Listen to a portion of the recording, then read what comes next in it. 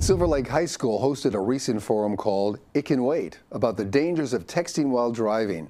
School officials, AT&T executives, and Massachusetts Senate President Therese Murray were in attendance to send a strong message to young drivers and adults. Well, Silver Lake Regional High School is very pleased to partner with AT&T and obviously Senate President Murray's office and Representative Coulter's office to bring the message to our students about the dangers of distracted driving. We're all guilty, in this age of instant communication, and we have cell phones and iPads and Android tablets. We hear a beep on our phone and we need to attend to it immediately. But that's not always the case.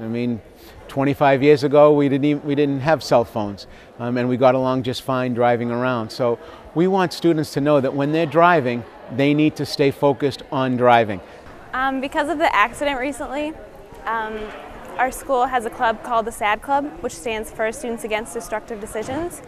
And like a year ago, a couple of kids, they were juniors and seniors, they got in a car accident. So our club kind of thought it would be a good idea to have people talk about the precautions and safeties of driving, and that you shouldn't text while driving because that's yeah. We thought it was extremely important given the statistics and the number of deaths and accidents and terrible injuries for people who are texting and driving, or passengers in cars where people texted and drove. So AT&T has put this together. I think it's an excellent program.